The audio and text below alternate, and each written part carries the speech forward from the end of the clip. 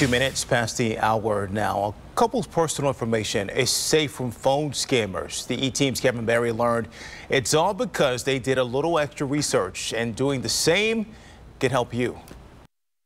A simple phone call could have ended in big problems for one Wycliffe couple.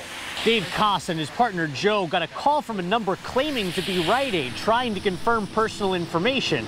But when Dave hung up and called Rite Aid directly, they had no record of the number or trying to get in touch with Dave.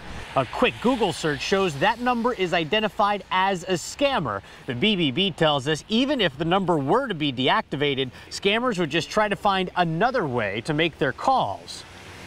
Dave posted about his call on a community app connecting neighbors and says other people have gotten similar calls from the exact same number. In Wycliffe, I'm Kevin Barry for the E-Team. Anything you guys want.